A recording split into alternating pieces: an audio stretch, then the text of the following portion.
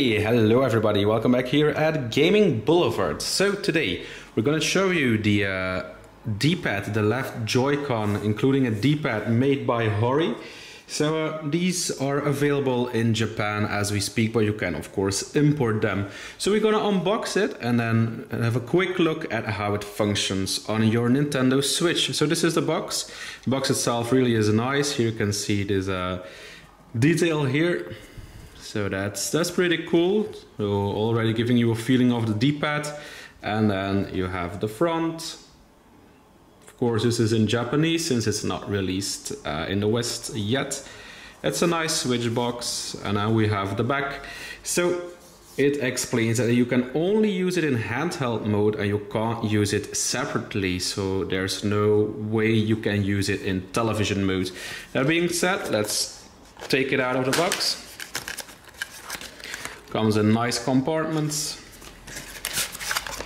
And there we go. So first there's a little manual. Of course it's all in Japanese. Just indicating how to use it on your Switch. And then here is the Hori Joy-Con. So let's take it out. There we go.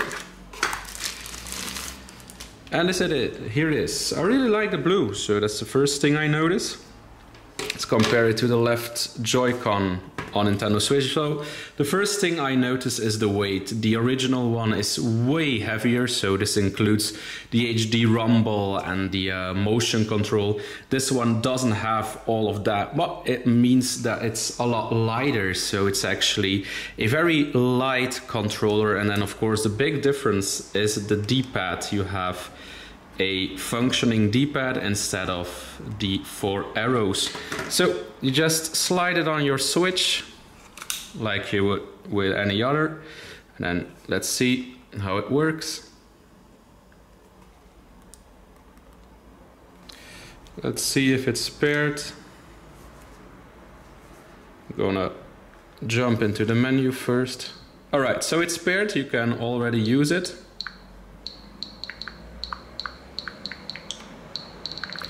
There we go, so this works pretty good. This is really decent. Let's just give it a swing.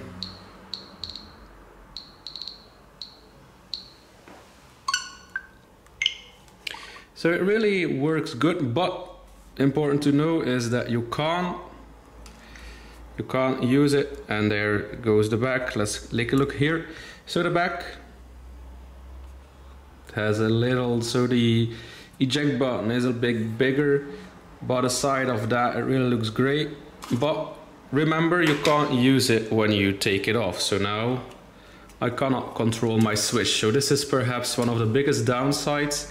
You can't do anything with it. There's no motion, there's no wireless connection, so you can only use it in handheld mode, but then it works instantly. So there's a great connection. I really like the color. The weight is okay, so the weight is a lot lighter than the normal Joy-Con. However, watch out, I did note that there are some issues with it, especially when you load it. When you charge it in your Switch, you can overload the dock or overload your Nintendo Switch system itself.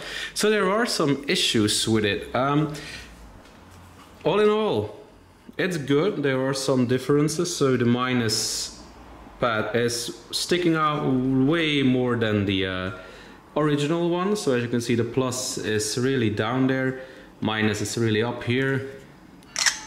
Screen capture still works, the analog stick works, the D-pad works. So I really like having a D-pad instead of the 4 arrows, but it's a rather expensive Joy-Con expansion and it does limit your experience. Again, you cannot use it in TV mode or even in handheld mode using it separately from the Nintendo Switch. So always connecting is perhaps the biggest downside here, but I do love the color. I do love the D-pad. It really is a nice functional D-pad, so especially for games such as Street Fighter this will be perfect.